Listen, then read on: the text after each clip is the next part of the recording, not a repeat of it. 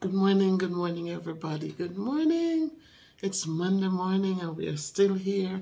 We're up, we're thankful. Hope you are thankful wherever you are this morning. I'm just doing a quick message to you guys and to remind you to make sure that you're moving, okay? Make sure that you're not just sitting around and giving up. Make sure that you're hopeful and knowing that God is always providing. And whatever your situation is today, that you'll put it in His hands and let Him have His own sweet way. So it's beautiful outside. It is so beautiful. I got up this morning. I took Onyx out because guess what, people? If you haven't subscribed yet to the channel, please subscribe and become a part of the MVP family. This is the best channel where people care about one another and we uplift one another, and you know, we just do the best things we know in a humble way. So yesterday I thought my kids were coming back from their weekend away last night, so I was up until after 11 looking for them. So about 11:30 I called my son, and my son is cozy in bed. Grayson is sleeping. He got his shower and he's sleeping. Jay is still up. So Sherry is putting her to bed. And we're just here in the hotel room. And I'm like, hotel room? I thought you work. So then he said, Mommy, I thought that school was out. I thought you were on vacation. So I said, no, son, I'm not on vacation. I have work tomorrow. And so the dog is here. We have never had dogs in the house. My son used to want a dog, and I would not allow it because I didn't want him to bring a dog in and then it becomes my responsibility to take care of it. And so we never allowed him to buy a dog. So then he got his place, he has his children, and they buy a beautiful dog. And I was loving the dog from a distance, right? But then they have the birthday thing, and I said, bring him. So he's in the basement, right? So the reason I'm saying that, guys, you're going to see the why I say this. And I'm saying it because, you know what, patience is a good thing. Patience goes hand in hand with kindness. So I decided that I would keep the dog.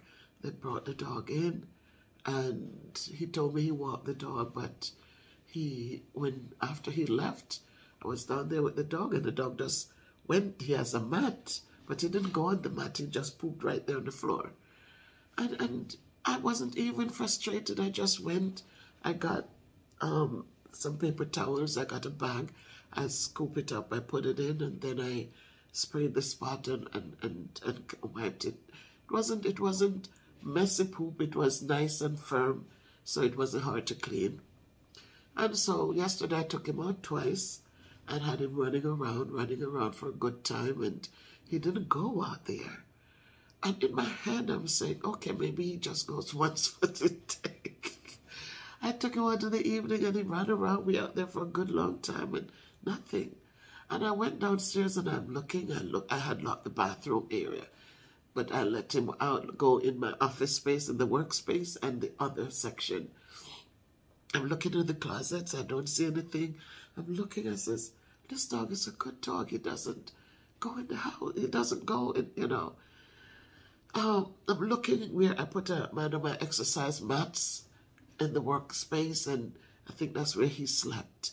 Or maybe he slept up here in the steps. I don't know, because once you come up and shut the door, he likes to whine. He sits there on the stairs and he whines.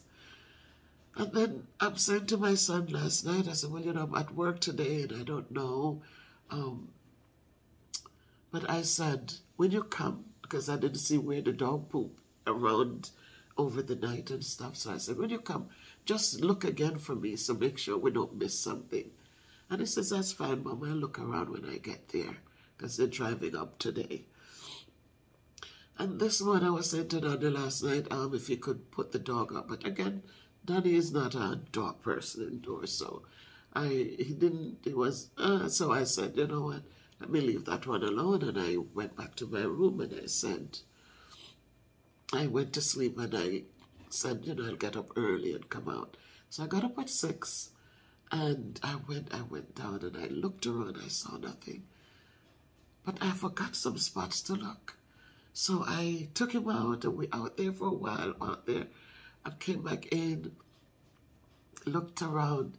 Then when I went in the furnace area, because it's another big space, and I went in, right up in the corner near to the window up there was a nice little gift for me. And I went and I cleaned it up. Then when I went to the washroom, there were 2 nice piles in there also. But as I said, the poop is not loose. He's a healthy dog, so the poop is nice and nicely formed and easy clean up. And I wasn't even upset. And this is the message this morning, guys, that patience is such a beautiful thing. I remembered when the young lady fell sick in here, the vomiting. And usually I'm afraid of vomit. I'm so afraid of it. And because the food is not processed, it's coming out just the way it goes in. And it has this, you know, different, it just makes your stomach lurch. And I was right there with her, just right there, didn't even shake me. And this morning I went down and 3 piles I had to clean up. And I just was so patient. And I said, I was just thanking God. I said, sometimes people wake up and we're so angry and we're so frustrated about little things. And this morning, 3 piles of poop, and it didn't faze me. I just love him still, just love him. I just love him. And cleaned it up, but no problem. Didn't change who I am. Well, I wish it did take a couple pounds off, but it didn't. But it doesn't change. And so, guys, as I'm saying, it's interesting that as I walked out, I sent the message out for today. I shared on WhatsApp, and my daughter shared back, love is patient. And it connected, and I said, let me talk to you guys, because love is truly patient, and love is kind. So make it a great day by choice, guys. Just make it a great day. If you have much, enjoy it. Be thankful. If you have a little bit, enjoy it. Be thankful. When you are thankful, then things become tolerable. Things become, it's like a little bit becomes much. So give God the glory. Don't forget to put your hands in the hands of that man who stills the waters and calms the seas. Because he knows, and remember, he doesn't leave us nor forsake us. Again, remember to watch that video with Gabby. Please support her if you can, guys. Please buy a book or 2 or 3. Buy one for all of your children or your grandchildren, your nieces, your nephews, your cousins. Buy a book. I think they were $10. I don't know if they went up, but support her. Because I'm sure not, you know, when you're getting better from certain situations, you do need the support. So support her, and make it a great day. If you can't be good, be careful, but walk good, do good, live good. And I'll talk to you another time after you like the video, share the video, and leave your comment. And please encourage others to subscribe to the channel. Thank you.